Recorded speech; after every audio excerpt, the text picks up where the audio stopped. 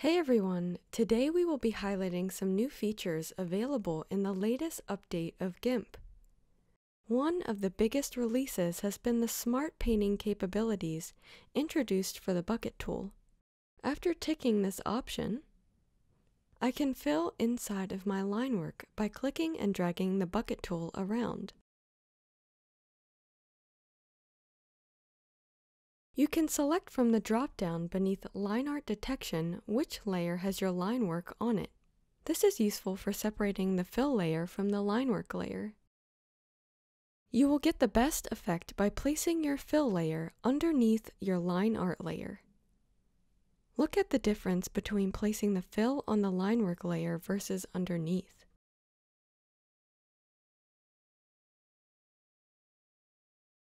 Placing your fill underneath the line work helps preserve the look of brush strokes, especially if you're using a softer brush.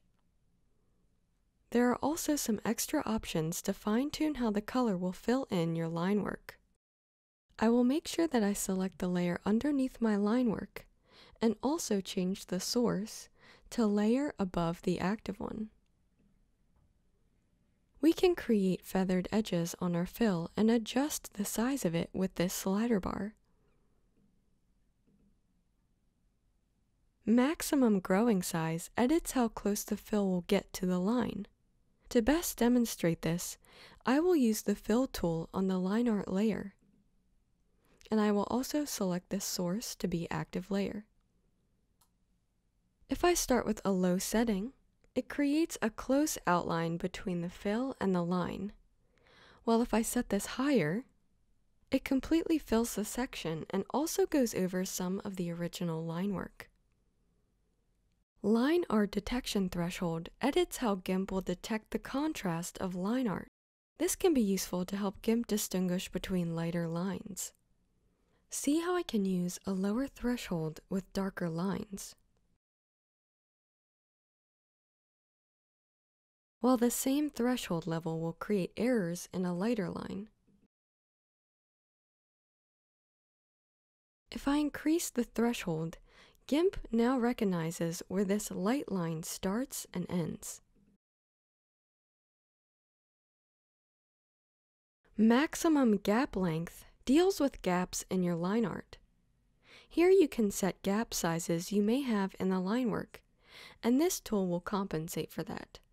With this set completely to 0, it fills the entire project when I try to fill in this incomplete line, ignoring the gap in our line work. If we increase this setting, it compensates for the gap and only fills within the line work. Along with this new feature, we also have the ability to color select quickly with the bucket tool. Holding Command on a Mac or Control on a PC switches the bucket tool to color picker mode, and we can change the foreground color as we pick colors. Next, let's look at some new features for our brushes. In GIMP 2.10.10, parametric brushes now support 32-bit floating, which means they offer better color precision in your project. If you want the full effect from this new feature, be sure to set your project's precision to 32-bit float. I can do this by going up to Image, Precision, and going down to 32-bit floating point. GIMP has two types of brushes, parametric and raster. In this new version, we can now open raster brushes as images to easily edit them. This option is available in the Brushes dock. To open this dock, go up to Windows, Dockable Docks, down to Brushes. See how these parametric brushes do not have this Open Brush as Image option available. You have to select a raster brush for it to become available. To open up a raster brush as an image, simply click on the brush you want to edit, and then select Open Brush as Image. Now in this new dialog box, we can edit this brush.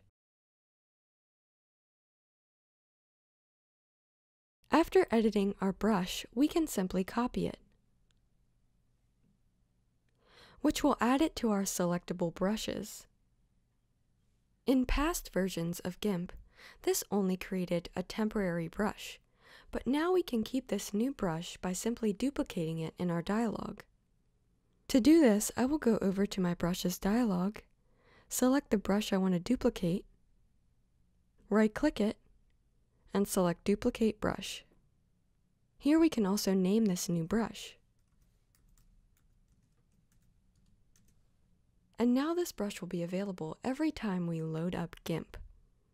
The transform tools have also gotten some extra options and functionality. Clicking the link next to normal and corrective allows us to adjust the handles of the transformation without editing the object. If I zoom in on this image and then click to transform, I can't see the handles. If I resize this down, I can now see the handles. If I unclick this chain link, I can now edit this image with these new handles. We can also do this automatically with the new Adjust option. If I click this image to transform it, a dialog box will appear with this new Readjust button. As I zoom in and then click Readjust, the handles change size. So now I can edit this image with these new handles. Some individual transform tools have also gained some options. First up, we have the Unified Transform tool.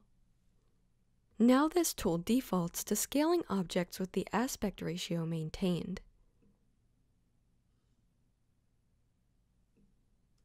You can toggle this on and off at any point in the tool options.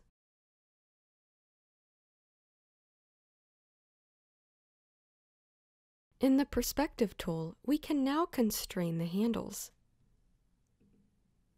which causes them to snap around instead of moving freely. This is useful for staying on a set line or angle. You can also tick Around Center to cause the perspective to transform around the center point. See the difference between having this option unticked and then ticked.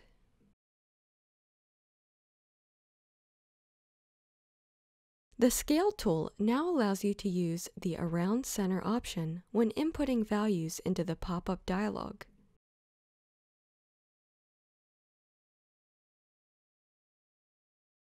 Layer Selection has gotten a new feature which allows you to select individual pixels of a layer on your canvas and make it active by holding Option/Alt plus the middle mouse button. If I use this and click on a pixel, it will scroll through the possible layers as I continue to click. You can see the current selected layer in the status bar. The circular, linear, and zoom motion blur all have new on-canvas editing to help create your desired effect. Simply drag the provided crosshairs around to create new effects.